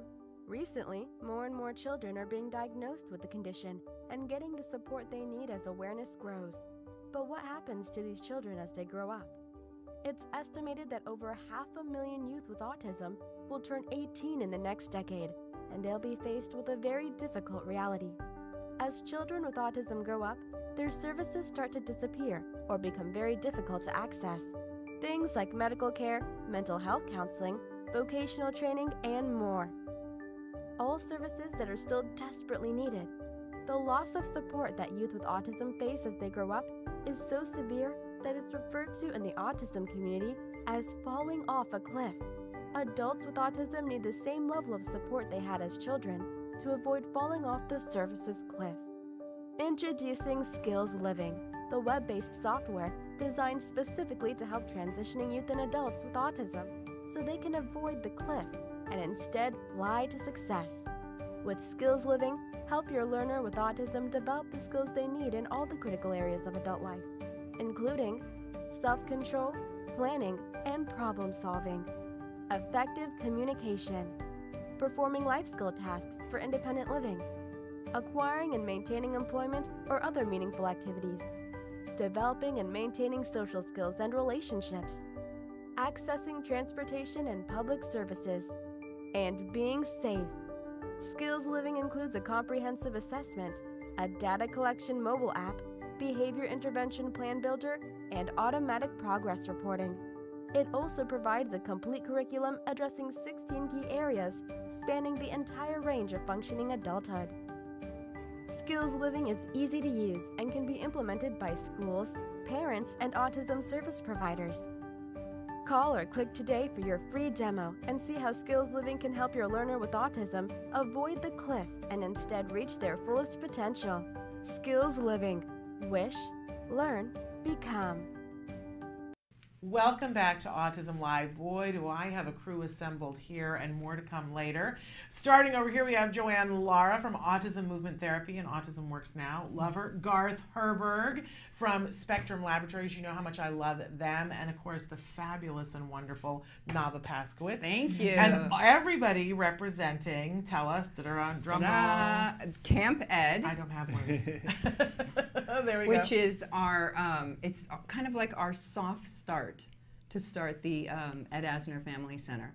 And I give full credit to this young man who talked me into getting things together, and I got the best team that anybody could ask for, and we're going to have this wonderful, like, fame. We're going to bring fame to special needs. And it's going to be a camp unlike any camp I've ever seen for my kids. Okay, so this is happening this summer. In fact, it's happening very soon. Yes, we're going to start July 9th. Okay. 5 days a week from 10 to 3. We're going to also offer aftercare from 3 to 5 for an additional cost. But it's a 3 one-week sessions. And it's July 9th to July 27th. Okay, we're gonna tear this down and put it back together so that people can have the information about this amazing camp. Joanne, let's start with you. This is not just a special needs camp. Talk to us about what this camp is. I know, we're happy to say this is an inclusive camp. Camp Ed is inclusive in that we are embracing the dynamics of the entire family. If you have one or more children and you want to take them to one place for the summer for a camp, Camp Ed is your place. We want to let the message be out there that we are an inclusive best practices camp, and that the center is also going to be an inclusive environment. We're taking care of the entire family. Which is amazing. That's where we all need to get in life. And so many of you have written in and said, why isn't there a camp where my kid can go and my other kids can go to, and that they're seeing behavior modeled, which is the direction that we want to go, right? Right, yes. And getting the best teachers doing the most creative things, giving them a chance to flourish in an environment in which they are fully accepted. I think so many times with ESY, with my experience, is that you have some of the kids who get into like kind of a pool, and they tend to regress during the summer. And so to have this model, you're not having the same experience you would have in some of the other special needs camps where they're just, you know, in this one kind of bubble. They're getting the experience of these neurotypical siblings. Yes. And the parents are not schlepping all over the world. Also, research shows that the data supports the fact that our students with some kind of a behavioral issue, which if they're on the autism spectrum, they have some kind of a behavioral issue, that they step up to the plate with models that are typical models. Right. And I've seen it time and time again, not only in LA Unified, when I taught in LA Unified School District for 10 years, but also in my own dance and movement classes. And you see that a lot of those behaviors just fall away because that's not what is expected of them, and that's not accepted here. Exactly. Exactly. And then there's the other component to it for the siblings. What an important opportunity for them to be with other siblings, to be with people who get it. Because there are considerations that are in their lives that are difficult, and to be with other peers who understand my brother, my sister's a little bit different. That doesn't mean anything negative. And I'm still me, I'm separate from. So wonderful, wonderful opportunity. And then on top of that, you're going to be doing some pretty crazy creative things, right, Garth? Well, I mean, just as you would at any summer camp, it's about exposure and fun, and we're going to be bringing a lot of different arts programming. So there's going to be music classes, there's going to be dance, there's going to be painting, acting, just drumming as well, and photography. There's comic book making. There's more than I'm even thinking of right now. About that. They're going to be making their own comic book. Is that what I hear? That's fascinating. And tell us about our artist, because she is really inspiring. Oh, Amy Fagan, who's doing the drawing and comic book making. She's wonderful. She just volunteered for Spectrum Laboratory this last year and did all of the artwork for all of our records, and it was fantastic. She's incredible. She's also on the spectrum herself and is a huge advocate. And it's just, I think she's really finding a calling with what we're doing. Shout out to Amy. If you're watching, we love you. Well, I mean, shout out to all of you, because you're doing this right. And I think it's important that because we're bringing this into our fall programming and our forever home, we do have some element for the parents. So we do have Krissa Syed, who's our mental health director that you met, and she's going to come in twice a week and kind of give the kids an assessment, not an assessment, but like a breakdown of how are they doing, what's going on, are there any issues? Like a soft assessment. Yes, a soft assessment. And most importantly for me, I'm so excited to bring in on Wednesdays, when the kids are going to do their field trips, the parents are going to come in and drop their children off and hopefully stay for the whole day. So we're going to have a Parent Appreciation Day on Wednesdays. Wow. I'm going to have my friend John Sahakian doing his meditation, mindfulness, and de-stress class.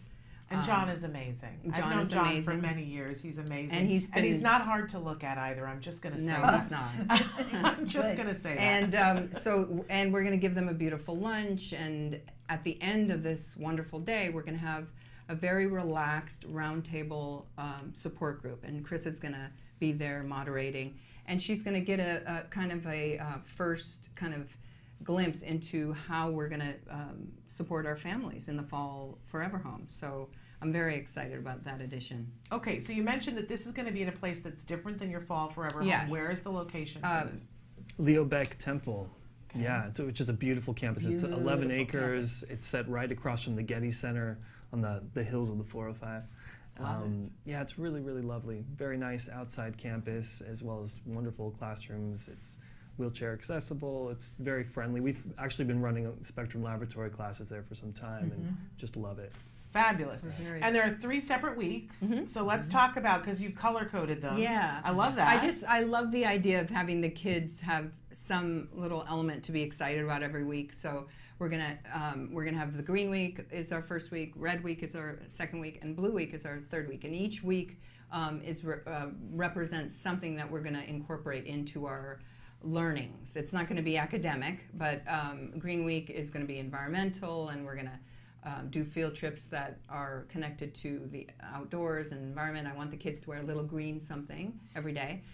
Red Week is multicultural and around the world, and we are going to do, again, trips that are associated with that. And then my favorite is the Blue Week, which we're all going to incorporate our family day and our parent appreciation day, and really all of us go to the beach and really have a wonderful, which you're totally invited to come, by the way. And we're going to have a wonderful family day, and our Blue Week is all about the ocean and sea life. Love that. And Nava is an ocean baby. I am an Born ocean in baby. the ocean, And I will promise this Autism Live that next summer, I have a wonderful group who I'm not going to announce yet, but next summer we're going to have a full summer camp. Are you ready for that? Yeah, okay. Bring it on. And we're going to have surf instruction every single week at our surf. For those of you who don't know, Nava comes from surf royalty. Yes. Her entire family is surf royalty. And Nava always talks about getting me surfing, and that's a thing that we would have to sell tickets to, right? Oh, we're doing it. Getting on it's not that I can't even swim. Would you teach me how to surf? This summer I'm going to teach you, but next summer when I have but my we can help. picture Garth surfing. It's me. We have. I've done it before. It's really three ugly. women in my life who couldn't swim. Were they as uncoordinated and as Actually, large as my rear end is? Much more. Okay, well we'll see. We would have to sell tickets to that, right? That would be hilarious. You know, I had a 6'4" board. Yeah, I grew up surfing Cocoa Beach. All right. Well, and it's an amazing sport. Yeah, it's wonderful, and it's great. I think for water our kids. therapy. We've known this I mean, for a while. I dream. I'm dreaming big now, but I'd love in our forever home, and we're looking, and anybody who can help us find our forever home, we're really looking for the perfect place for all of us to live, and we'll be open 6 days a week when we find that home. But I'd love to have a pool one day. That's on the wish list. And may I mention also, for our forever home, we're also offering the transition program, the pre-employment skills to jobs training. Yes. And that's a big piece, because that is something that we all need to start thinking about, and we also not just hoping and a wishing and a prayer. We need to start the real act of teaching the pre-employment skills to job training. Absolutely. And we've been doing it with Autism Works now for 3 years. We're going into our 4th year. Susan will be there as the director. Susan's going to be. And we've had a lot of success with the program.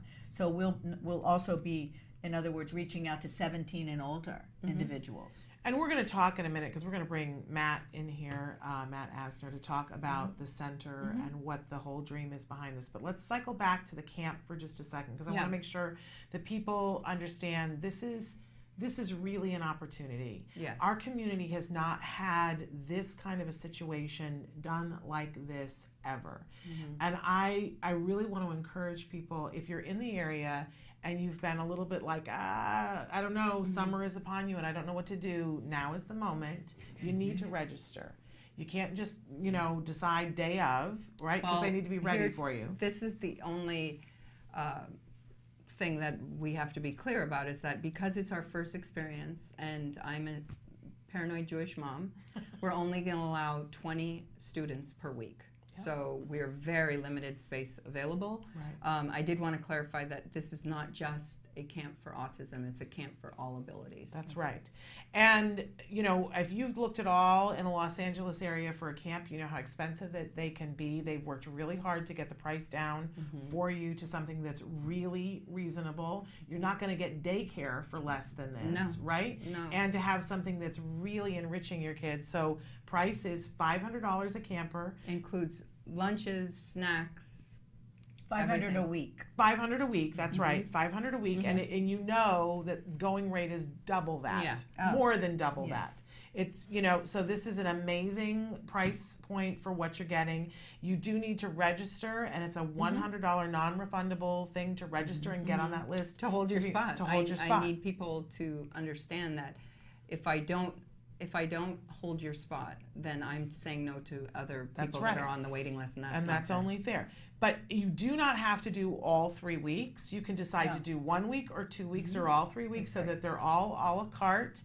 Again, the Green Week, which is happening July 9th through the 13th, that's the Green Week environmental focus. The Red Week is the 16th through the 20th of July, and that's the week where you're gonna incorporate all the diversity, right? And then the Blue Week, which is the Sea Life Week, which sounds like a total gas. That's the 23rd through the 27th. But where do they go to register, Nava? They go on to our website, which is www.edasner.org/camp-ed. Okay, but if they just go to the website, there's probably a button that they can push to get there to register. There is. So, and you've got the website right there, you guys. So many things that you're going to be doing. You said the cost includes lunch and snacks. There's dance classes, which are autism movement therapy, which is, that alone is worth the price of admission, right? And Nava said Fame, and I danced with Louis Falco, and he choreographed love Fame, that, and so that it idea. really is that idea of Absolutely. a collaboration at the end as well. So a performance collaboration, there you go. Multimedia. Yeah. But I also want people to realize that, we've known for a while, research shows that when you're crossing the midline, that cognitively things connect for our kids. And so I love that it's a dance class and that we talk about how great it is for them to express themselves, but there's a whole cognitive component to your autism movement therapy that cannot be underspoken. So there's that, music classes, which I imagine you're going to be involved with. Yeah, absolutely. And I'm actually really excited about it because I'm bringing in Lucas Saluski, who is an artist that we've been working with. He's also going to be part of the staff and assistant for that class, engineering, and helping us produce. So that class will be doing a lot of recording, a lot of just fun music making. It'll be very accessible for everyone. And we should walk away from the camp with a couple new songs. Yeah. Which is amazing. And we have other kids who are our CIT this That's year. right. Ian Stanley. Spencer Hart. And so when you say CIT, what are you Counselor talking in training. Counselor in training. So we are very excited to bring in our families and really include the kids in a higher level. So they're not just create that stepping stone. I see you're walking your talk. That's right. We're walking our talk. We're walking. And not only that, and that's wonderful for those kids, and they need and deserve that opportunity. But you're also setting up role models for our younger kids who say, when I'm older and I show responsibility, I get to be that too. Right. And our kids need that. That's right. 100%. To understand, I get to move up the chain too. Did we point out that it's ages 10 to 25? We did not. No, we did not point that out. I'm so glad you said something. Well, I mean, it's a little more sophisticated, some of the classes. So we did have the youngest group be 10 years old. And but 10 to 25, a whole bunch of people just went, oh my goodness, I'm included in this, and they didn't think that they were. Right. So that's amazing. And then are the 10-year-olds going to be in classes with the 25-year-olds, or it's all going to be? They're all going to be broken up into. And it's a mixed bag, kind of like what we've been doing in Spectrum Laboratory, where there's a pretty big mix of ages. Yes. But what's really nice is we're dividing it up. We have enough teachers to come on board to make each class pretty small. So we're not expecting more than 5-6 campers within one class at a time. Okay, well that brings up an interesting point. What do you guys have an estimate of what your ratio is going to be of adults to campers? Including volunteers as well. It's going to be about 2 to 1. There you go. At the most. That's I mean, pretty that's amazing. important. That's It is. important It to is us. important. I have to say, I love all of you, and I love that you're doing this, and I think it's super important, and I think that people better start taking advantage of it, because you're going to get closed out. Well, that's, which it's not going to go. That's our cap this year. Right. That's what it is for this year. But as this grows and expands, next we're summer only there's doing going to be 3 more. weeks this year. Yes. So next year, God willing, I want to have the full summer camp. There you go. But 20 campers. 20 campers per week. So if you're looking for a camp situation, you got to get on it today. And again, the websites that you're going to go to, Samantha, let's throw it up there for them again. So go there, and then you'll see that there are places where you can click to register. It'll say Camp Ed on the top menu, right on your top little middle thing above Ed's bald little head. Okay, so definitely do that. I didn't get all the way through. So music classes, media classes, culinary classes. Karen Howard is going to do an incredible drum drum opening. And that is so good for our kids. She's amazing. Oh my gosh. Eddie is loved her class this year. Oh, I love that. Okay. So culinary classes, you guys are going to be cooking, which is amazing for our kids as well. The comic book making, which we talked about briefly, acting classes, photography classes, support groups, field trips, and Parents' Day. And for the parents, you're inviting them to come on Wednesday. If it's part of their tuition. If a parent has to work, is it okay if they don't come on Wednesday, or is it required? Not at all. It's just something that I'd like to offer them. And it's included in the price. It's included in the price. You guys, you're never going to get that. If they can't make it, then I have no problem if they send their caregiver, their grandmother, anybody who they feel would benefit from some spiritual and groups, a support group setting. And we all need that. Yeah.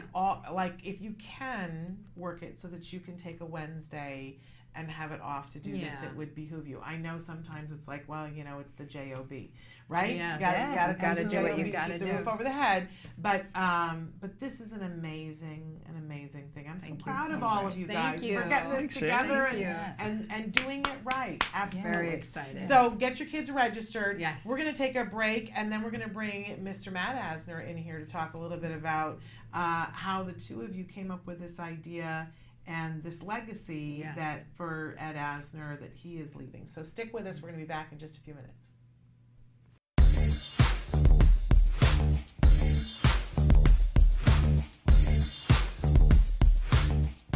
Parent to parent, one of the most frightening things there is when your child wanders away or elopes. This is when they leave an area without permission. And we know, science has shown that over 50% of children on the autism spectrum will engage in this kind of behavior. But we don't have to just accept it as fact. There are things that we can do to teach our children how to appropriately ask when they want to go someplace. But before we can teach, we have to know why they're doing it.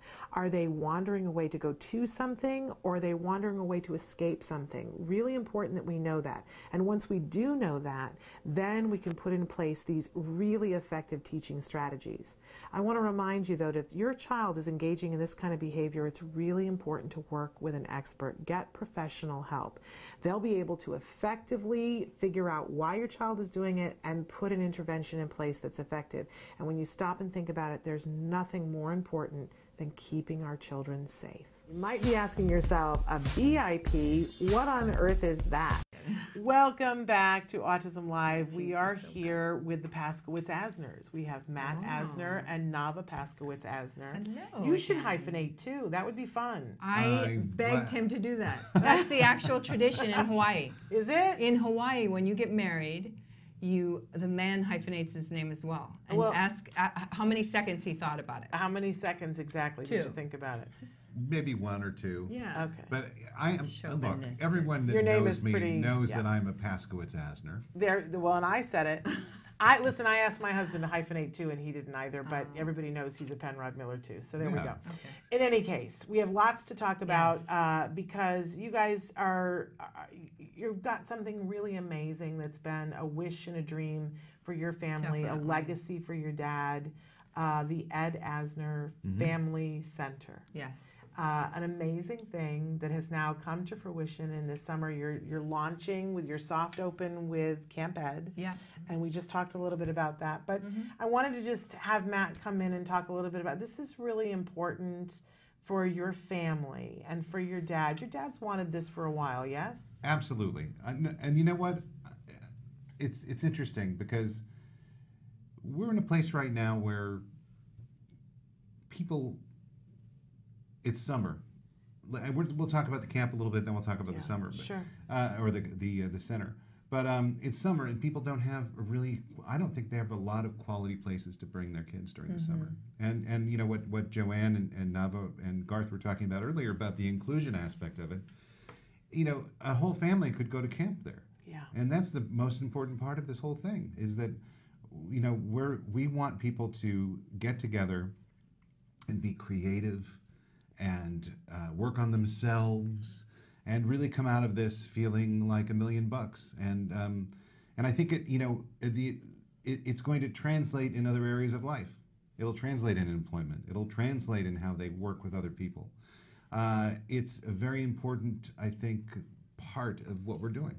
When I was younger, I had terrible learning disabilities when I was younger. And I did not know that. I am kind of, you know, it's true. You know, the back then, a long time ago, when I was very young, there were not a lot of programs out there that could help someone like me. And, you know, I probably was on the spectrum as well at that point. But it was difficult for me because my issues were that I just I wasn't putting it together in school, and they didn't have the tools to get me to put it together in school. So luckily, my mother, I'll give her most of the credit, saw to it that I went to a school that could address these issues, and I was able to kind of right the ship, and ended up going to a college prep school and graduating and, you know, being valedictorian of the class, and that it was a success story. It was a wonderful success story. But I'm just mentioning this because if I had had arts classes at an early age, if I had had the ability to put everything together through art and certainly through and if my family had had a place where we could all go together to have mental health services and to come together as in that way, I think it would have been a very different, much less of a struggle for me. And I think that that in itself right there has lit the fire in me to give kids and families the opportunity to have a life together of healing and of creativity and of art and of you know, health under one roof. And that's the whole premise. So I know it's a kind of a long-winded way of getting there, but you know, I think we get so wrapped up in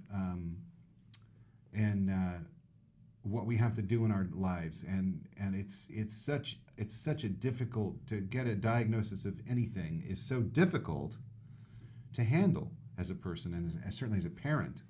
And I think we get wrapped up in our own lives and how much baggage we have, and we don't think about taking care of ourselves as much as we should as a family. Or we feel guilty to take care of ourselves because we think that, you know, this huge life-changing experience for your child that you just want to protect them. It's not that you want to change them. You want to just protect them and make them happy and not struggle. You just want their lives to be easier. And for a parent, that becomes all encompassing and to the point of your health. Absolutely. You and I know, you know, what happens when you have chronic stress in your life. And I think that to give the parents the ability to say, I'm going to be a better advocate. I'm going to be a stronger parent. I'm going to be able to take care of my other children if I take care of myself first. And I think for me, because I was a single mom with 4 kids, 2 on the spectrum, and really struggling. I mean, I had panic attacks 24 hours a day at one point because I was under so much stress financially and just not, really unsure of how I could take care of Eddie at that point when he was tantruming 24 hours a day. And I really needed to talk to somebody. I needed that support, and I couldn't afford it.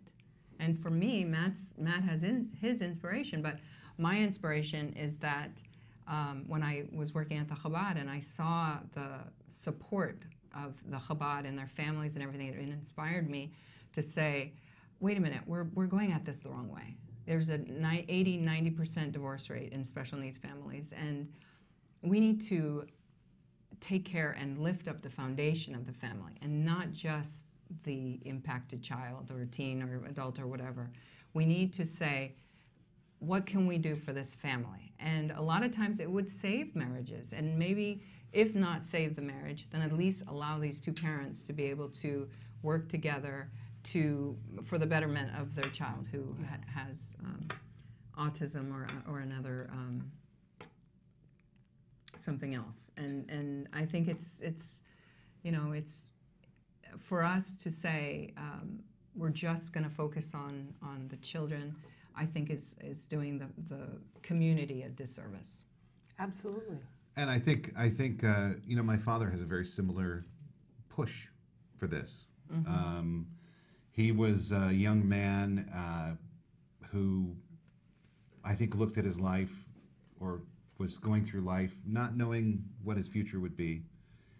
Was most likely going to stay in Kansas City and work with his brother at the Asner scrap metal yard. Okay. He was introduced to acting, and through performance and through that beautiful outlet, dramatic experience, he was able to produce self-confidence and become someone that he really wanted to be. And I think that is what he wants to replicate. He wants to take the arts, and there's so many amazing programs out there that are doing this already. So we kind of looked at that and said, why don't we just bring them in and have this kind of be this kind of beautiful experience for everyone, where these amazing programs are all featured in one place. Yeah. Make a home. Make a home. And so, and I'll tell you, my dad would be the first person to tell you if he hadn't become an actor. I've asked him this once. I said, if you hadn't become an actor, what would you be doing now? And he said, the alternative is too horrible even to think about. Because acting was what he was meant to do. Right. That was what he was meant to do, and it gave him the creativity and the self-confidence to go out there and kind of conquer life. And I just want to say that what I think, there's so many things that I think are particularly beautiful about this, but especially, people are bombarded in the first few years of autism, right? And then this camp this summer is for 10 to 25, you said? And I love that. I know that eventually you're going to expand to all ages. Absolutely. But to start with 10 to 25, because around 10 is usually the place where the family has settled into a routine and the self-care isn't there. And we talk about the cliff that happens at 18, but there's a cliff at 10 too, where it's like, okay, my life doesn't look like what I thought it was going to look like.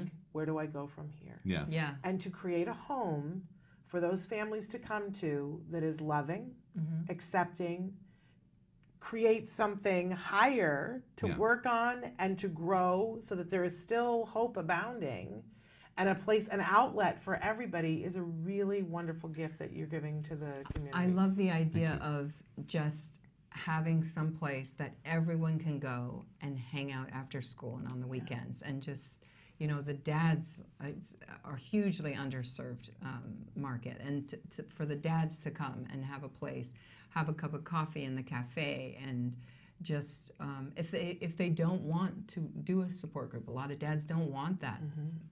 They can speak to an MFT privately, one-on-one. I think this is going to be more than a therapy center. This is going to be a community center. This is going to be a home away from home for people. I love it. And all of these areas, we're seeing cut on a regular basis from schools and from life. I mean, mental health. Let's just start right there. We're just in denial that there's something wrong here. There is something wrong that we're not helping people, and it can be so easy to start helping people just by having something like the center where people can go and just talk. And yes. And see other people surviving. Yeah, absolutely. Because sometimes you just need to see, somebody else is getting through this. Okay, I'm going to figure out how you're doing that. Well, and it creates a then I'm gonna dialogue, walk doesn't behind. it? It does. Yeah. It does. Yeah. So I think that it's amazing. You're starting this summer with Camp Ed. And we talked a little bit about that before, but you're only taking 20 campers per week. Yeah. Yep. People need to get registered immediately. Samantha, let's show them the website where they can go to get registered. It is $500 a week per camper, but that is all inclusive, lunch and snacks, and the parents participating as well. So you're not going to beat that in Los Angeles. I don't know that you're going to beat that anywhere in the United States. The best programs already on the market. Gosh, I mean, there is nothing like Spectrum Laboratories. There is nothing. Well, Joanne Laura is a force unto herself, but honestly, we really have a wonderful team together. And Nava's a force unto herself. Well, the two of you together, I made them side sit of the together floor. because we love to watch them together. We all get diabetes watching this happy couple, which I adore.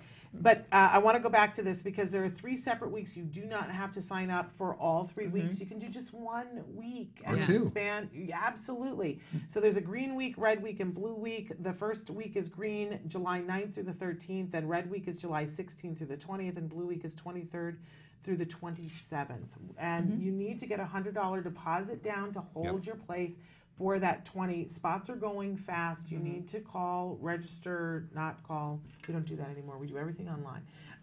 Register online to be able to do this amazing And if classes. your typical sibling is within 10 and 25 age range, they're welcome to attend as well. You gotta love that. You gotta absolutely love that. There's going to be a lot more happening at the center that you guys are going to be back and talk more about more we're going to have things. so many. I mean, what I'm excited about is we're going to have a real job training program with Autism Works now. And I've seen with my own eyes the work that they're doing, and to have that within our home is very exciting.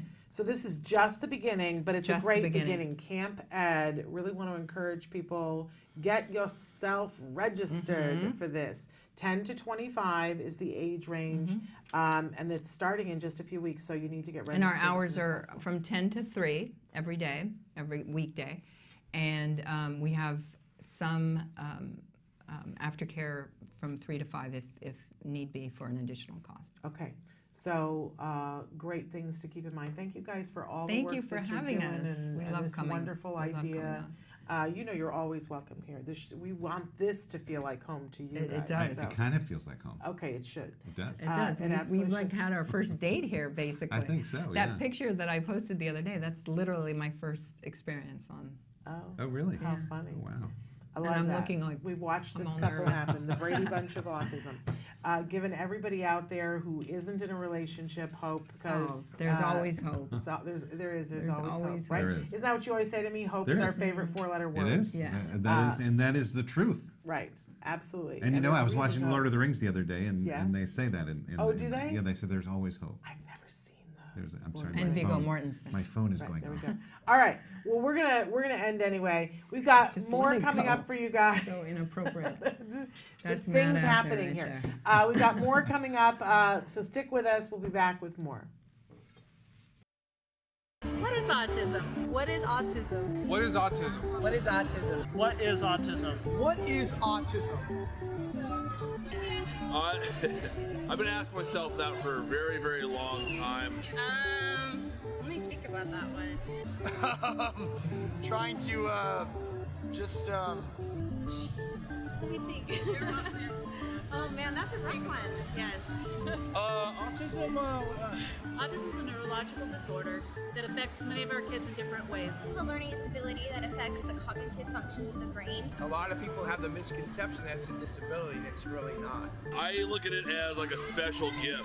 When one person thinks differently from another. It's an opportunity for everyone to learn to understand someone that's a little different than them. Autism is the ability to educate. They're given so much talent in different areas. To me, autism means a chance to be with and be around people you really care about. Autism is beautiful.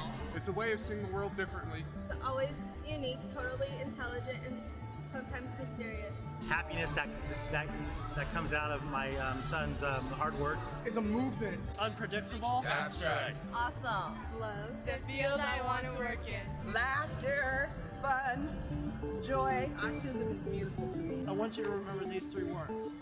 There is hope.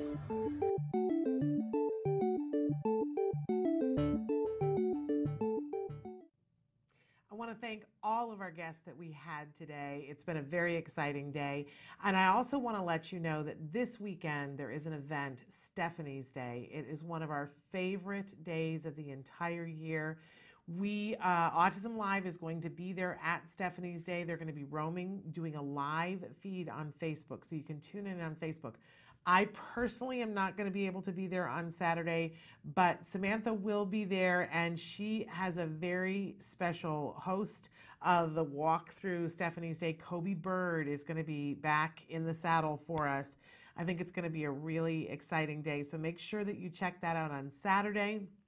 I don't know the exact time that they'll start the feed, but you'll get to see performances by the Miracle Project, some performances that are from that musical that I just went to last week that I've said it was just amazing. So I hope you'll check it out. Plus, it will be so much more, and you'll get a feel for the scope of Stephanie's Day and what an incredible event it is. So check that out on Saturday during the day. I'll be back here on Wednesday.